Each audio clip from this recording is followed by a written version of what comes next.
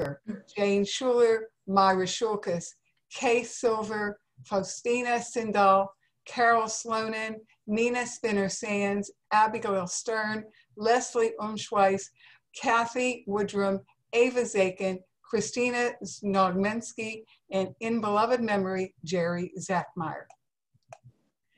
We have to give a very special shout out to the staff of the Sterling Road Library who, despite the pandemic, is there handing out books, working every day. We could not do it without you.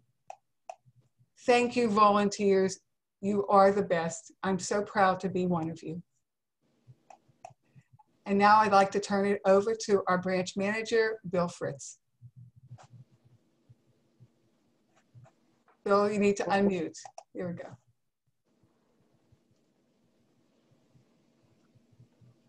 Good evening. Yes, we are certainly experiencing some very unusual times right now.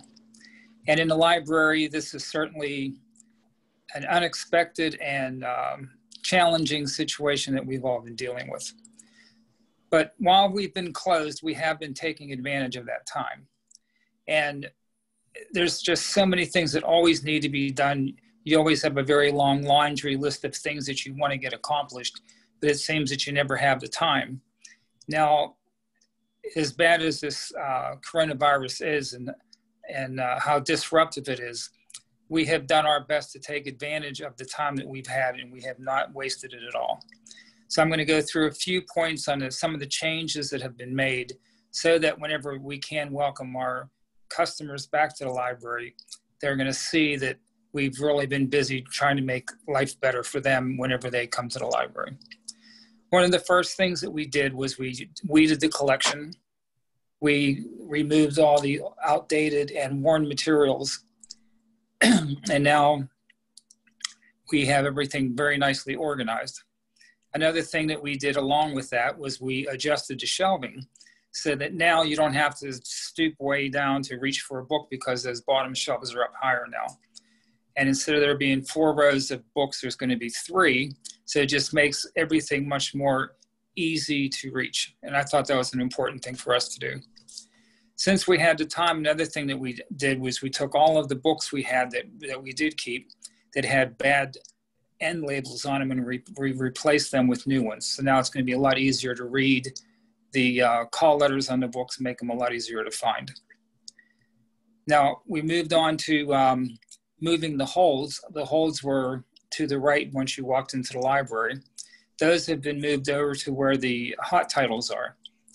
Now by making this move, it gave me room to move all of the young adult books out of the teen room, and now I have an empty teen room.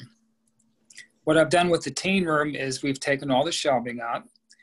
We've ordered some new computers, and we have ordered a couch to be put in the teen room so that we can provide a space for teens that will be theirs. And I think that's something that's been missing for a long time in our library. We really need to make a space for them if we want them to come. And I think that they will once they see that we're making an effort to give them a place where they can make a little noise, can work together, study together, and that we're there to assist them. A few other things that I did was I moved the print station right underneath the TV when you walk in the library, which advertises all of our programming. And by being able to move that, it makes it easier for us to show customers where their print jobs are. Plus, by removing it, the area from where I moved it, that wall space now will be able to house 2 computers that will be added to the teen collection of computers.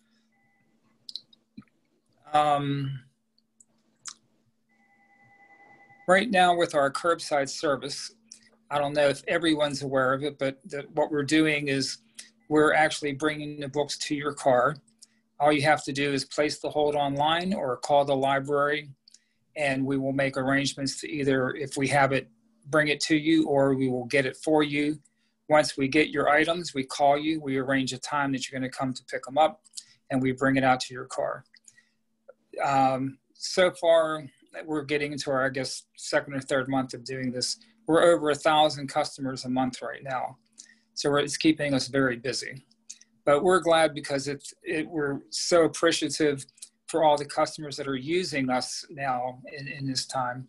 And by the same token, we're getting such positive feedback. It's really reassuring for us. We know that there's a lot of people out there that really appreciate what we're doing, and we're doing as much as we can to help everybody get through this situation a little easier.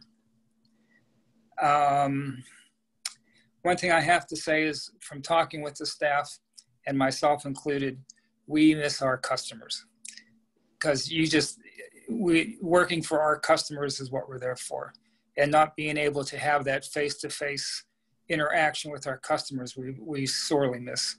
So we are certainly very hopeful that this situation turns around to where we can open our doors and invite all of our customers back.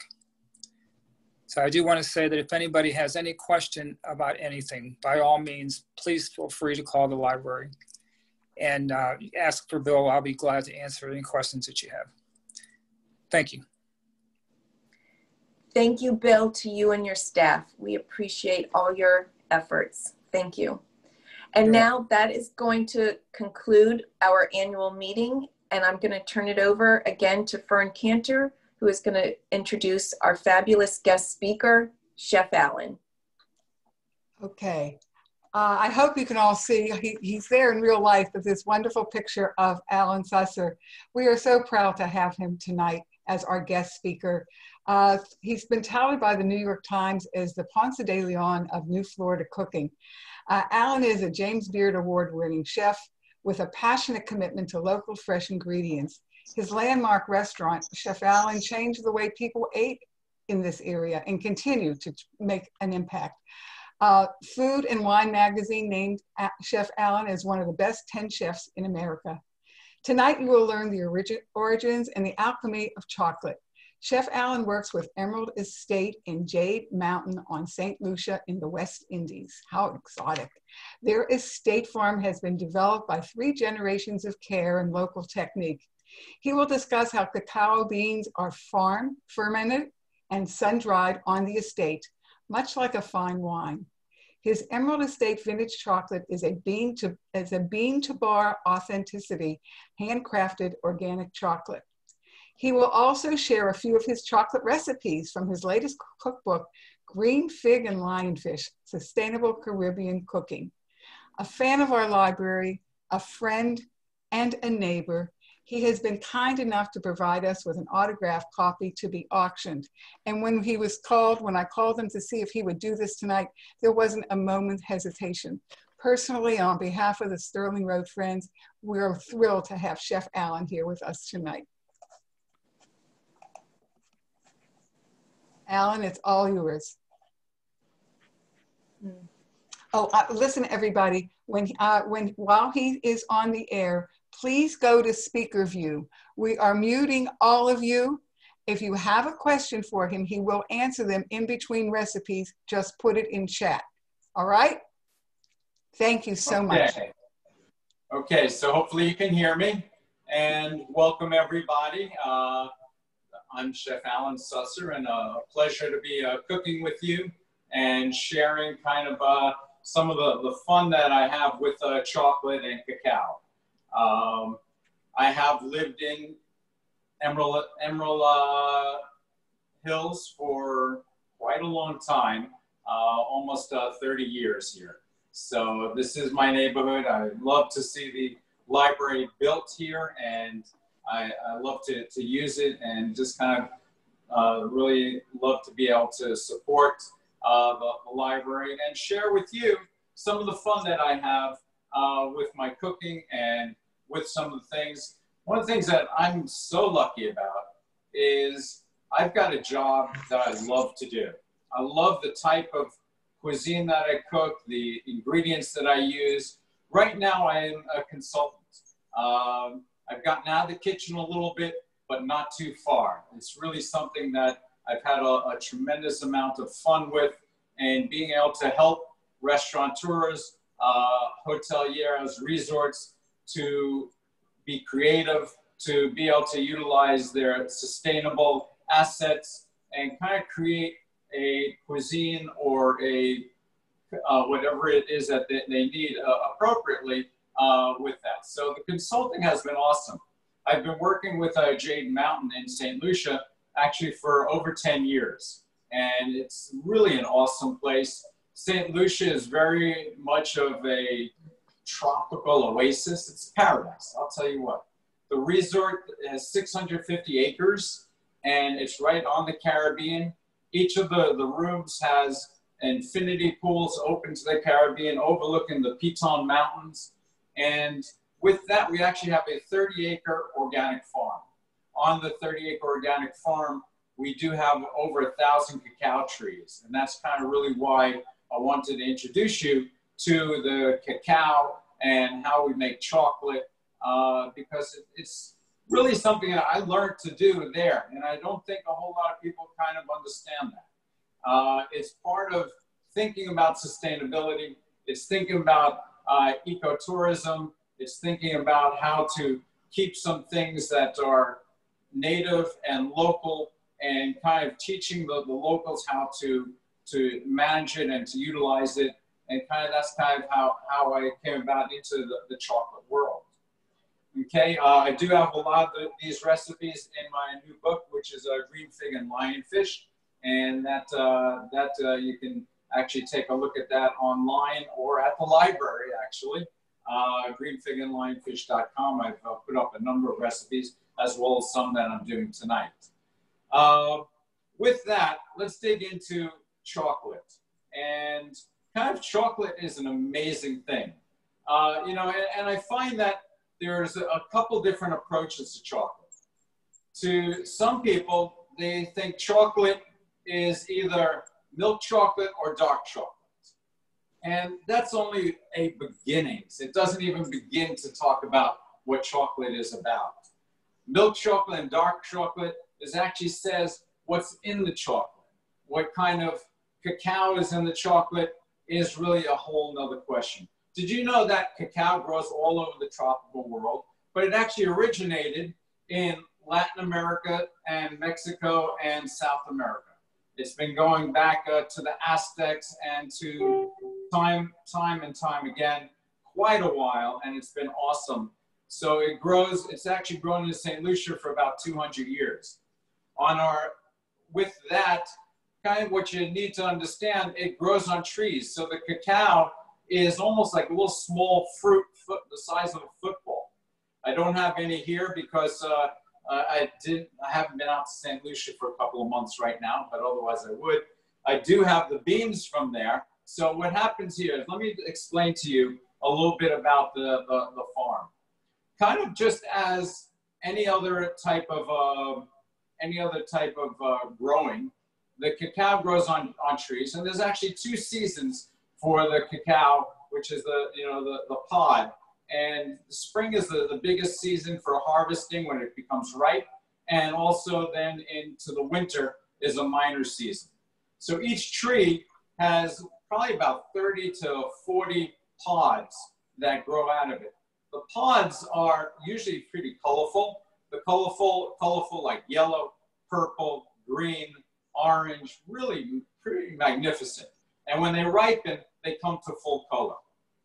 So when they're ripened, when you ripen the fruit, then during harvest time, what we do is we go around with a machete and cut the fruit out of the tree. And the tree, again, has about 30 or 40, but not all of them ripen at the same time. Kind of like the mangoes. We've got plenty of mangoes here, and you know I'm a lover of mangoes. But so the cacao, though the fruit is fairly large, and what happens is you crack it open and open it up the shell. Inside the shell of this fruit is about 30 or 40 seeds that are in there. Those seeds have a little bit of a fruity, citrusy outside, almost like a grape type of thing. And what happens is that is what gets fermented. So as a chocolatier, as someone who makes chocolate, one of the first things that we do is you pick the ripeness of the fruit. Then after that, you actually ferment it. Okay, fermenting, still today, all over the world, these are fermented. And as we do out in St. Lucia, we ferment it out in the jungle or out under the trees, under banana leaves. Okay, we ferment them for about 7 days. 7 days we're fermenting the beans.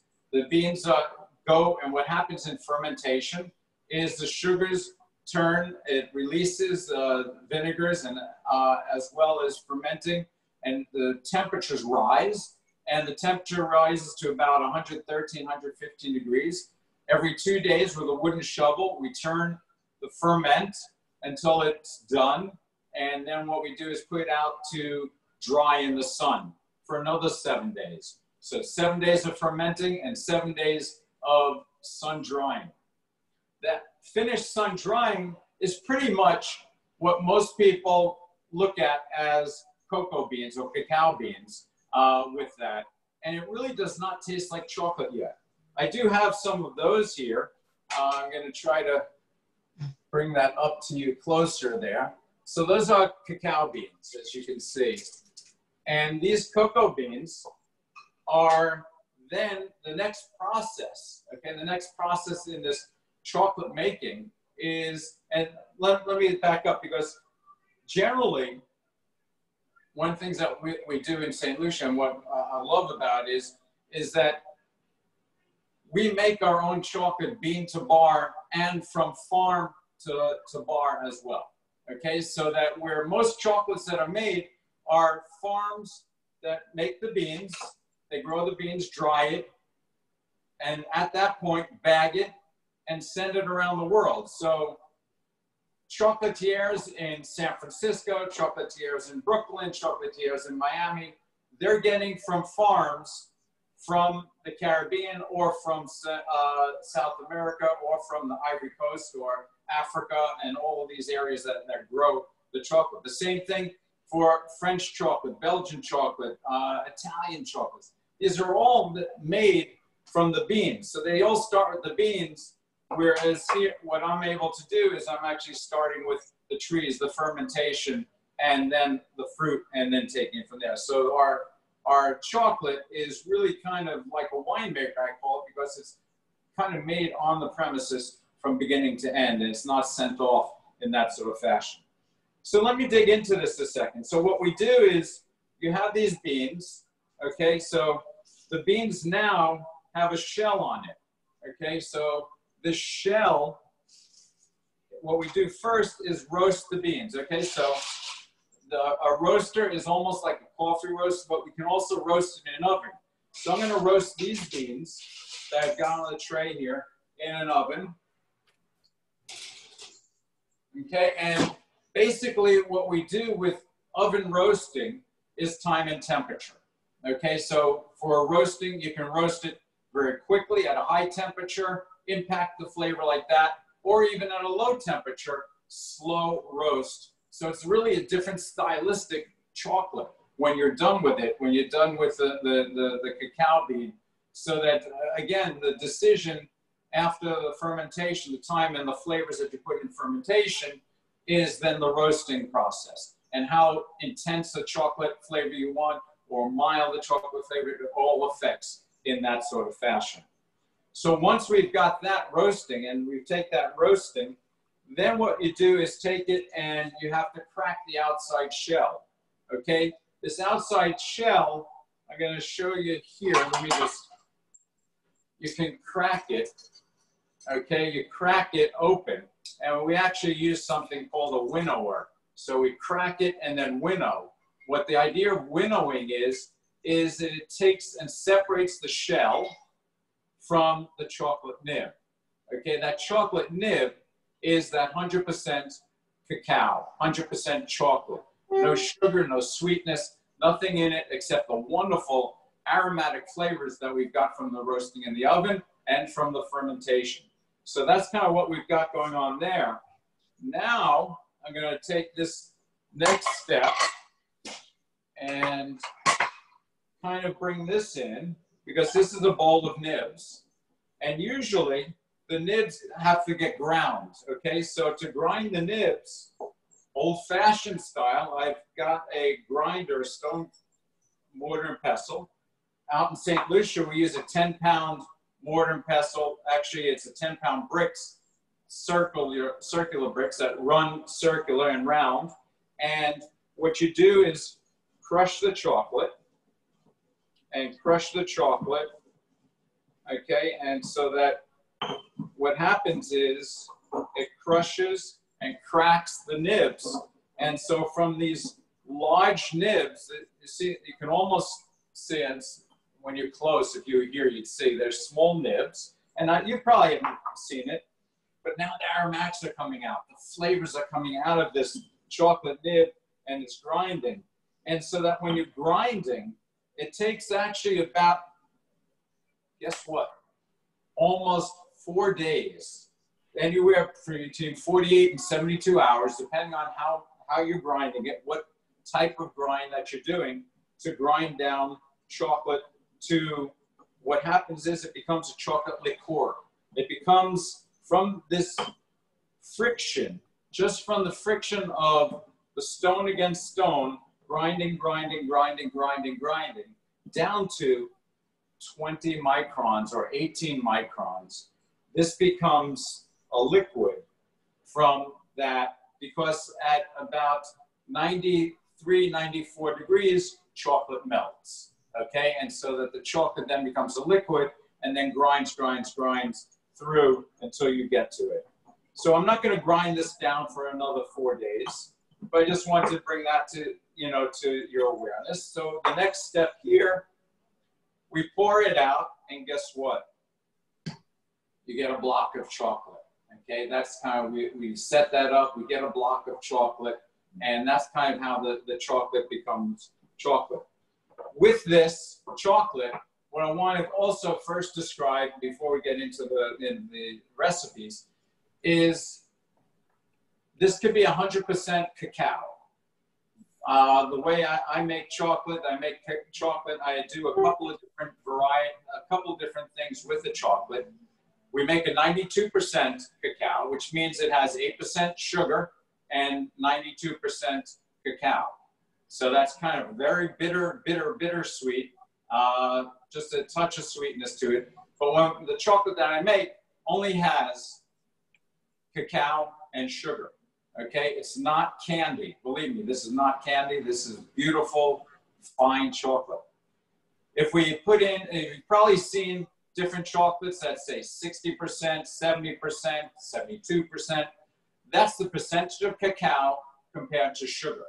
Okay, so it sweetens it. What happens is it sweetens it, it becomes a little bit more richer tasting, but the cacao just is the same. We don't add any cocoa butter, we don't add any lecithin, we don't add anything to thicken or enrich it. That's kind of what we do for our chocolate. So pure chocolate, cane sugar, all organic. The farm is organic, the sugar that we use is organic. So this Emerald Estate chocolate is wonderful. And guess what? I can smell my cocoa beans. I wish this was smell-o-vision. It's not yet. But right now, the aromatics of the dark roasting is starting. I have the oven at 400 degrees, so that's probably about, I would leave it there for about 8 to 10 minutes at that temperature. And it roasts evenly. We let it cool down. So I'm going to put this aside, back over here. I'm going to step out for just a second, so I can step back in here with you. So that's awesome. The cacao really is just aromatic and flavorful. The chocolate, there's so many different types of chocolate.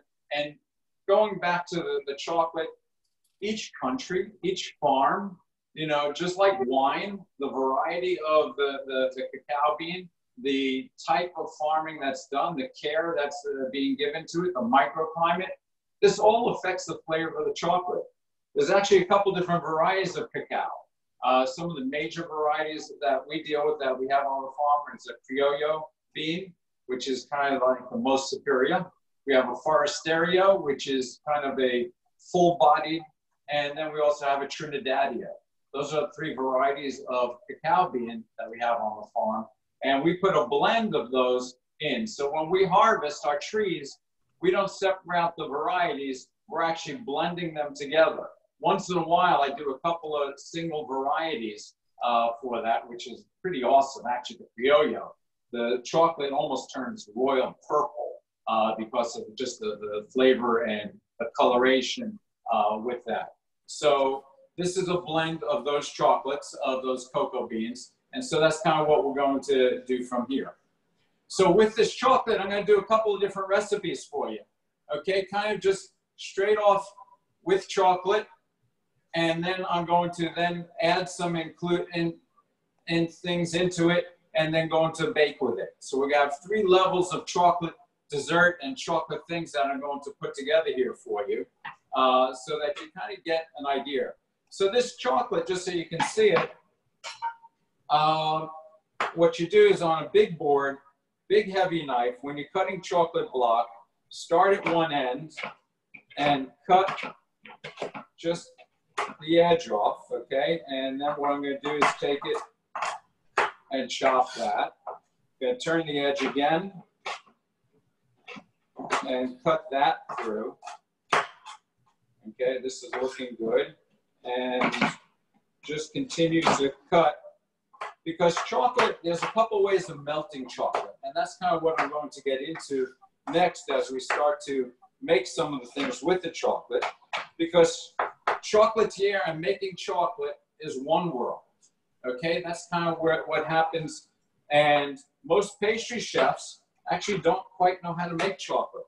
They melt chocolate and work with chocolate like this once it's made.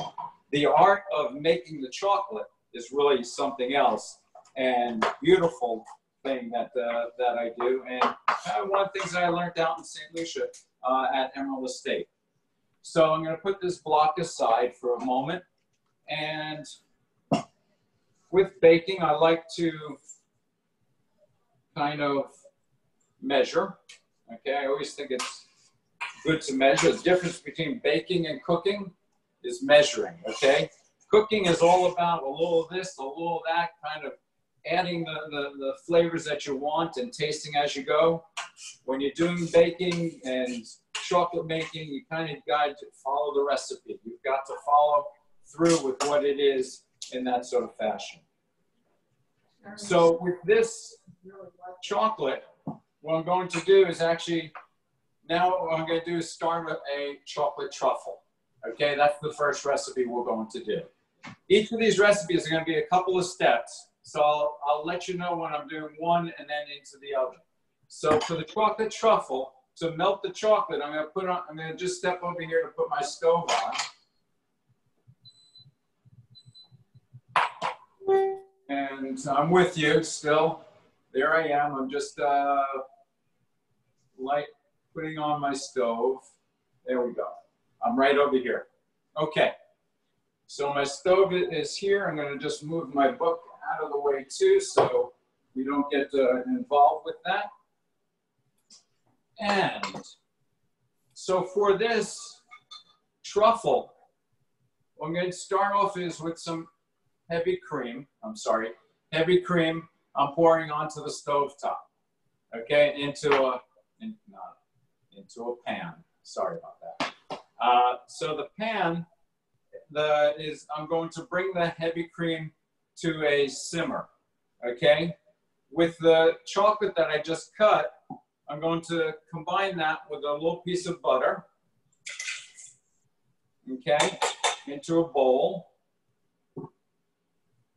And get these organized. And so it's interesting, with chocolate, as I said, there's a couple ways of melting it and being able to utilize it. One is by adding fat or heavy cream into it. You actually cannot add water you can't let water touch chocolate. You can put something like heavy cream into it, you can put alcohol into it, but not water. Water will seize up chocolate and become lumpy and solid, so that you'll see through tonight. I'm going to do a couple of different things, but I'm never going to add water directly into the chocolate. I will be using a couple of different things. I will be using water as a double boiler. And also I'm going to show you, I will kind of microwave also, which will be something else. So for this, again, this is just room temperature, okay? the heavy cream has come to a boil, and I'm going to pour the heavy cream over the chocolate. And this we just let sit for a few minutes, okay? I'm just gonna let that heat melt through the chocolate, and also adding the fat, which is in the heavy cream, and the butter. That's kind of where the richness is when you get to truffles. Truffles are awesome. Truffles are little balls of all sorts of, you can add different flavors to the truffle if you like. You can add rum to it, you can add cognac to it, you can add spices to it, vanilla, ginger, almost anything that you want in that sort of fashion. So we're just letting this sort of heat up all the way through without doing much to it, just sitting there in that sort of fashion. So this is starting to melt down. As this starts to melt, now I'm going to just take my spoon and kind of mix in the heavy cream as it starts to cool down and starts to come together. This will start to come together. Okay, it starts to thicken. There's also, some people call this a ganache without the butter. With the truffle, it adds that sort of richness to it by having the butter in it. But this is how you would make a ganache, by pouring the heavy cream over the chocolate. Okay, so now here you can see that rich chocolate. Okay, let's get you right in there so you can see the chocolate. And that's a chocolate truffle ganache, as it's called. Okay, so just, this needs to set up. What does it mean to say set up? It means right now, as you can see, it's thin. It's beautiful viscosity to it. Smells delicious. I'll tell you what, really smells delicious. And you can smell some of the beautiful aromas. The aromas have this sort of toastiness of the chocolate and such. And now what I'm going to do is need to put this into the refrigerator and let this set. Okay, so once this goes into the refrigerator,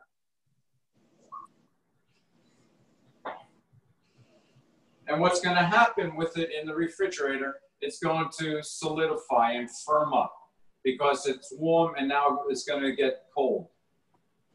I've got a little sample of that right here for you because, of course, we have to do that kind of thing. So I made some ahead. This is the chocolate ganache for the truffle. And what I do is take a little scoop and a circle scoop, like an ice cream scoop, and set up the truffle. Okay, just so you can get in there and see the truffle going on there. Okay, and I got one more here for us. And again, once that sets in the refrigerator, you actually have to take it out and let it set for a little bit so that it softens. Once it's softened, then you can scoop it. Once you scoop it, guess what? You got to put it back into the refrigerator. So now I'm going to be putting these back into the refrigerator, and we're going to move on and then come back to these so we can show you, because what I'm going to do with these truffles is roll them and coat them with chocolate, or some with chocolate, some with cocoa, and do a little decor with it. Okay, so that's our chocolate truffles for that.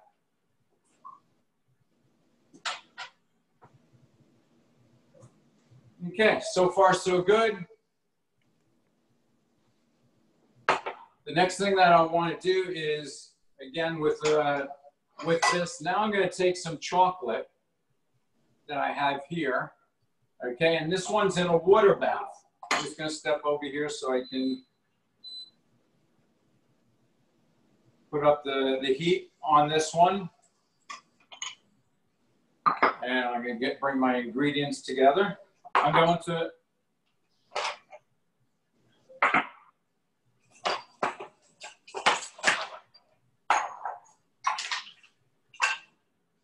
okay, so chopped chocolate that's in there. Now this time what I'm going to do is melt it. I'm going to melt the chocolate on water, on what we call a water bath. So there's water in the pan. It's going to get hot. And the chocolate is chopped here. And I'm going to put that there. With that chocolate, what I'm going to do is also, again, this is going to be a chocolate fondant, which is like a little chocolate cake, which is a very simple recipe, and I figured this would be a good thing for you. So I'm going to add in some butter into the chocolate as this is melting. So we're going to melt the chocolate and the butter together this time, separate, you know, with the water bath. Okay, so as that starts to melt, what we're going to do is crack a couple eggs here. So I've got a couple eggs going to go in. It's actually about 6 eggs for this recipe. Okay, it's about a half a cup of butter and a half a cup of chocolate and 6 eggs. This chocolate fondant is really wonderful, rich, really easy to do as well. So I figured I would do a nice, easy recipe for you in this sort of fashion. So with this, using a whisk, crack the eggs open and whisk that together.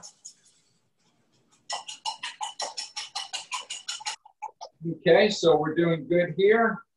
Into that, I'm going to add in the flour. So we've got a little bit of flour. You can see this going on. So we're going to make this batter. It's basically a nice little batter that's happening.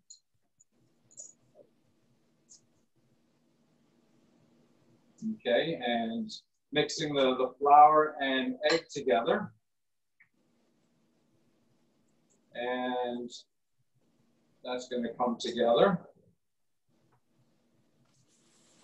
To that also now I'm going to add in our sugar. Okay, about a cup of sugar into that as well. So this mixes, I mean, you can use a regular mixer, but I figured we'd do this all by hand today. So you kind of get a good example of what happens here for a batter. And just to take a look at our chocolate on melting over here with the butter. It's going nicely. It'll take another moment to get melted through together. Okay, the batter just coming together here. For this chocolate fondant, it's almost like a chocolate souffle without being a souffle though. So with that kind of with a souffle, I would have whipped the egg whites and separated and whipped the egg whites, which would have been a little bit different. So here I'm going to take the whisk and whisk our melting chocolate and butter together. As you can see that going on. And again, beautiful. Take that off the fire. Let this finish melting so it doesn't. Okay. So to this, I'm going to add in the chocolate into the fondant. Get all that beautiful chocolate into the fondant here. And get that mixed in.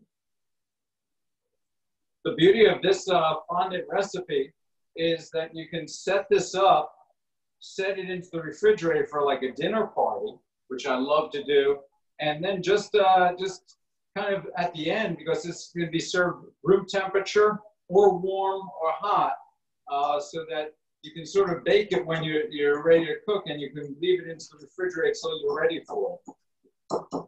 Okay, so with that, I've actually buttered some molds with a little bit of sugar in it. Okay, so with that, and going to take the mold and fill the chocolate fondant in. So one, and I got a second one here.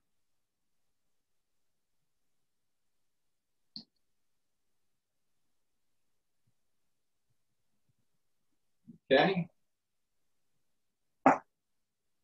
Very good. And guess what? That's going to go into the oven as well. So this is we've got the oven ready, 400 degrees for the fondant. And we'll come back to that at the end of this, and you'll see how that has come together. Okay, so we're doing good so far. We've got 2 recipes going on with the chocolate. Now, I've got one more really simple one for you here. And this one, I'm actually going to take our chopped chocolate. Okay, got chopped chocolate, and now I'm going to put that into our microwave. Okay, microwave also is a good way to melt chocolate. Okay, you have to be careful with it, but you can melt the chocolate. You melt it little by little in the microwave. So set it for a minute. We're going to go and mix it slightly, and then melt it again for another minute. Okay, and this is going to be a chocolate bark. Okay, chocolate bark is something that really works out nicely. It's a lot of fun. It's easy to make because there's almost nothing to do with this but decorate. Melt the chocolate and decorate. So this guy, you'll see, is going to be really easy to do. The hardest thing is melting it. So as this melts, I'm going to just take it out so we can take a look at it. Okay, so it's almost nothing yet, but just going to give it a mix and let it continue to melt there. Okay, so with our bark, what I've got is a mold, which I've just got a plastic wrap on, and I've got some garnish ingredients. Okay, so with this chocolate bark, I'm actually going to season it with a little bit of curry, and then I've got some cashews, almonds, candied ginger, and also some pumpkin seeds. Okay, so we've got 3 different types of things that are 4 different types of things that go on top, and a little curry to go inside the chocolate to give it a little bit of depth, a little bit different flavor, which I think will really be some fun stuff. So I'm going to take a look at this chocolate. Okay, it's starting to get ready there. Starting to melt down. I'm just going to mix it so it doesn't have any hot spots or burns. And continue to melt that.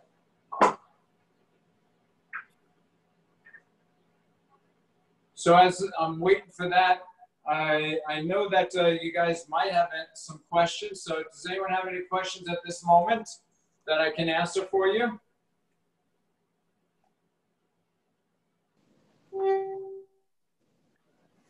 No? Okay. In that case, we'll continue on. No, I do. Yeah. You do? Okay. Go ahead. When you were making the fondue, how much flour did you use? Okay, fondant, not fondue, but fondant. Fondant. Yeah, so the fondant, the flour was a ½ cup of flour, a cup of sugar, 6 eggs, and a ½ cup of butter, and a ½ cup of chocolate. Okay, thank you. Okay. I wish I could have some right now. Yeah. Well, yeah. Okay, so here I'm back to our melting chocolate in the microwave. And as you can see, that chopped chocolate, it was the same chopped chocolate that I did, but now again, the heat of the chocolate does melt together. So you have to be careful when you're melting chocolate, not to keep it in the microwave or keep it on the stovetop till it's completely melted. But you want to take it off before, because you don't want to hurt the chocolate. You don't want to burn the chocolate or overheat it. So the chocolate is delicate. So here's kind of, that's the fun part of it. Okay, look at that. I've been amazing myself by not licking my fingers during this demonstration, but okay, so here we go. So this goes in. That's the pure chocolate.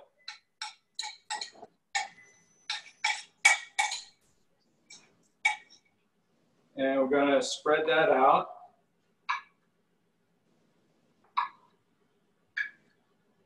Okay, and as I suggested, I'm going to season it with a little bit of curry powder.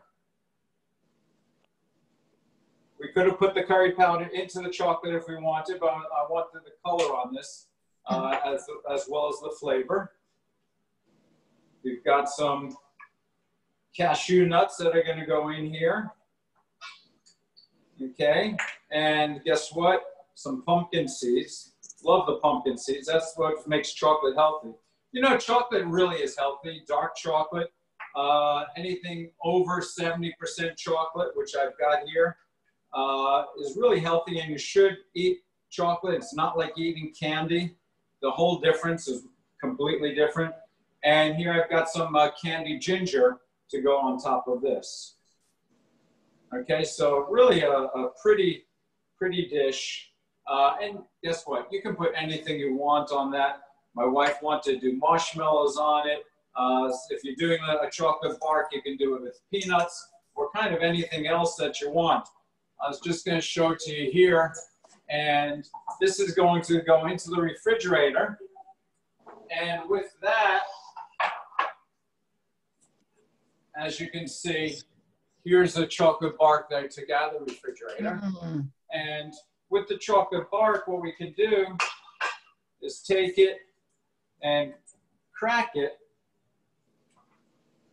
okay, and kind of cut it into nice chunks so that it becomes kind of fun and just a nice presentation of just rich, beautiful chocolate to kind of enjoy. So who am I going to pass that to? Who's going to have some of the chocolate bark there? Alan, I'm on my way. I'm on my way. Okay, you're a little bit distant, but you get the idea. So Yes. the chocolate bark, just beautiful, rich chocolate, nothing in it, a little seasoning if you like it, and then some nuts, raisins, cranberries, whatever you like on top, and kind of really makes a delicious snack. Great for entertaining. If you want to cut into little squares, we can do that as well. Okay, so now we've got one more to finish here, okay? So what we want to finish with is I'm going to just melt a little bit of chocolate and get it in the microwave for just a moment, because what we're going to do is the chocolate truffles. Okay, so the chocolate truffles,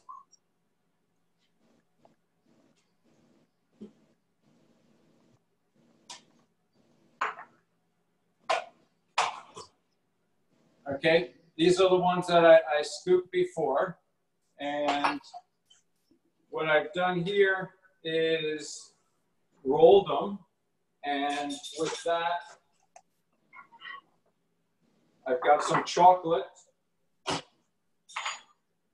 So the chocolate I've melted. Again, this is just straight chocolate, melted. And for this melted chocolate, we don't want to get it too hot because otherwise it'll melt the truffle. Okay, so we got some beautiful chocolate going on there. As you can see, when you do that, it actually smells great. Okay, and with that, so what I'm going to do is take a chocolate truffle, plop it into the chocolate,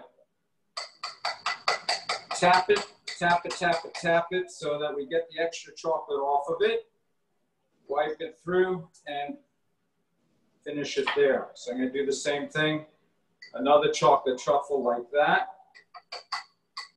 tap the extra off, so what you're seeing is it's going and dripping, finishing the extra drip off and just sliding off. And do another chocolate truffle like that. Okay, beautiful coat. This is going to give the chocolate truffle a really nice outside coating to it, which is really beautiful, a nice sheen to it. Okay, and then finish it like that. So with this, what we can also do is, I like to sometimes on this do a little Caribbean sea salt. So you can just garnish with a little sea salt here. Okay, and then what we do is also, I'm going to give you another example of taking the truffle and putting it into cocoa. So we just put it into some cocoa.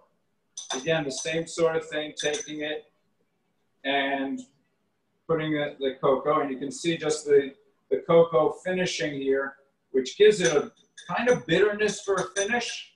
Okay, a bitter cocoa outside, which is really nice with chocolates because it gives us a little bit of differential for the palate. It makes it interesting as you're eating it. Okay, and so that's kind of what we did there.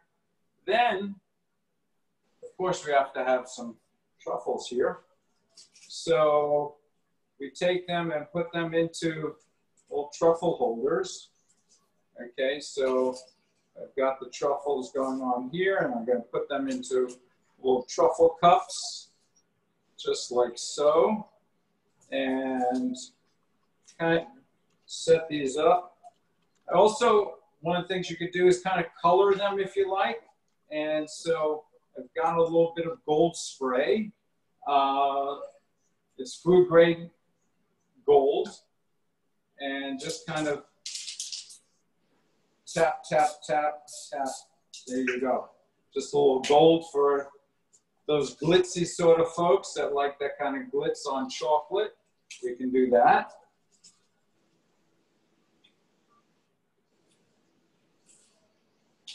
Okay, and as we say, here you go. Here's our chocolate truffles for you. Hope you enjoy it, and one day you're going to come and get the taste of it when you come to St. Lucia, when you come to Jade Mountain, and you be my guest. You know what? Every December, we do a chocolate festival out there, and what we do is a bean to bar tour. We have a 7-course all chocolate dinner. We do chocolate workshops. We just have a lot of fun with this out in St. Lucia at Jade. So kind of this is what the story of chocolate is. I hope you've all enjoyed it. If you have any questions, please ask now, or else I'm sure I can share an email. And if you want to get in touch with me, it's alan.susser@gmail.com, or go to my site, chefalans.com, or the new cookbook, which is Green Fig and Lionfish, and you get that. Chocolate is wonderful. I hope you enjoyed today. Really glad to be part of this community, and so glad to have you be here and enjoying it and supporting the community. So thank you. Alan, thank you on behalf of all of us. Your sweetness came through with the chocolate, and we love having you in the community. I only wish I could run around the corner and grab all these and pass them out to everybody. Thank you so much. Julie, Hannah? Thank you, Chef Alan, so much. That's the chocolate good. fondant coming out of the oven. Hold on. Chocolate fondant. I'm telling you, you guys should come over. We would love already. Chef Alan, Hannah had asked a question earlier. If maybe you could just tell us briefly about how we could support restaurants, and if you have any thoughts on what's happening right now with restaurants in this COVID situation. It's terrible for restaurants. I'll tell you what, really very difficult. Restaurants are now finally opening to half capacity. There's a lot of important things that restaurateurs need to do to keep everybody safe, to keep the employees safe, to keep you guys safe. So I think the best thing to do is to support the restaurants, is to order from the restaurants. Either if you feel comfortable to go and sit outside at a restaurant, do that. If it's going to a restaurant and taking out and allowing them to be able to, serve you, I think that's great. There's just so much that they need. I mean, restaurant business is a tough business without COVID, with having a full restaurant, with all the things, but keeping it safe for the employees, making sure that, we're wearing gloves, wearing masks, staying socially distanced. These are all the same facts that we're asking you to do and should be doing in the restaurant twice as much, because we don't want anything to happen to you. We want to make sure that you have a wonderful experience when you come to a restaurant or when you take out from a restaurant. So supporting the restaurants is important. Supporting Feeding South Florida is something that I do on a regular basis as well. Feeding South Florida is our local food bank, and they are helping with food distributions throughout our community. They do it here on Tuesdays, every other week. We all need to work together. We all need to help each other during this time of COVID, but quite honestly, hopefully as we go forward, okay? Not just, COVID's over. When it's over in another 6 months or a year or two from now, hopefully we're still a great community that supports each other and listens to each other and wants to help each other grow and develop, because that's what it's all about. We want to, that's what the hospitality is about. That's why I love restaurants, because I want to be able to see you smile with the things that I do. And there's lots of people who work in restaurants who want that too. So that's kind of how I see helping restaurateurs out. Well, thank you. Alan, thanks for your for all that you do for Feeding South Florida. I think that's really remarkable. And it's if you want to include for us any information that we can share with our members about how they can support Feeding South Florida, we would love to do that. Sure, I will absolutely do that. Okay, great. And remind us again where we can buy your book. Where can we find your book other than the library? Okay, well, online at my website, which is greenfig-lionfish.com.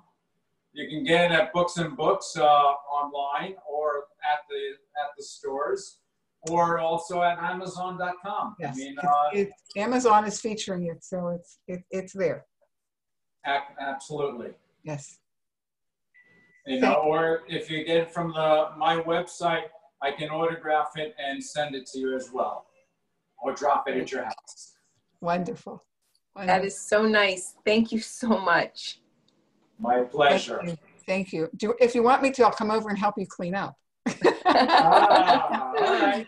Leftovers never look so good. That looks good. It'd be a pleasure. It was a wonderful evening with you, and we thank you so much, Chef Alan.